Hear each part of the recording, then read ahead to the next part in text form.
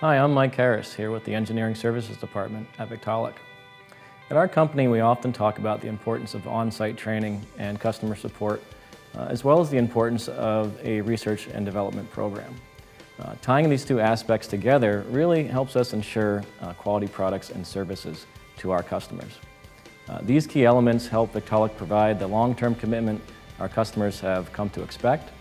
And when you have the ability to be with the customer from the beginning of a project lifecycle, you really have a better chance at affecting risk mitigation through developing a culture of service.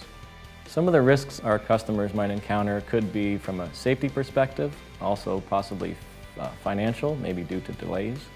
So to mitigate that, from a safety aspect, we want to make sure that the training is adequate for those involved, make sure that the customers are aware of certain do's and don'ts. Also make sure that the products they're working with are safe, make sure they hit the mark, the tools operate as intended, making sure we're keeping that operator safe. Post-purchase, we'd also want to make sure that the customer knows what to do if something goes wrong, who to contact, the fact that we would have feet on the ground afterwards, help them work through anything that they might encounter.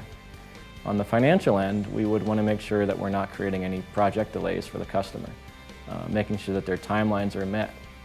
From a maintenance perspective, we want to make sure that those schedules are followed, that they're easy to do, easy to work with, making sure we're reducing any downtime and eliminating those two variables.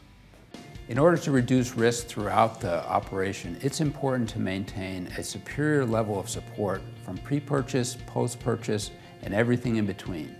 Once our customers have our products in hand, they expect a certain level of support. We find ourselves personally and professionally accountable for the success of our customers.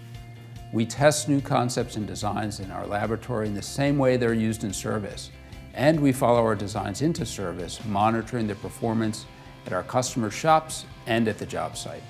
That closes the loop from lab qualification and manufacturing quality checks. Having Victaulic engineers monitor field performance helps ensure our designs are fully meeting our customers' expectations. Victaulic provides personal and professional accountability by providing high-quality service support with engineers that know our equipment and the environments where the tools are used. Design engineers often visit fabrication shops and job sites to observe how the grooving equipment is actually being used. They're able to look for ways to improve tool performance, adjust designs to enhance the operator comfort, and ensure safety throughout the grooving process. Regular support and service of your roll grooving equipment ensures that operators are trained and fully informed for the operation of Victaulic roll grooving equipment. When tools are correctly used and properly maintained, they provide long-lasting, reliable operation, producing quality grooves. Reliable equipment reduces schedule risk, avoids rework, and improves your bottom line. At Victaulic, to differentiate from our competitors, we seek to raise the bar in customer satisfaction and collaboration. Our focus is on providing best-in-class service and support.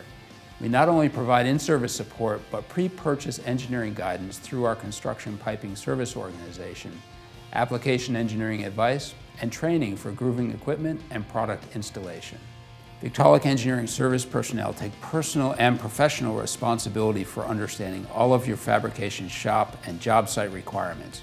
This helps ensure reliable grooving and confidence in every joint. Our customers benefit with improved schedules, reduced downtime and rework that results in risk mitigation throughout the entire project.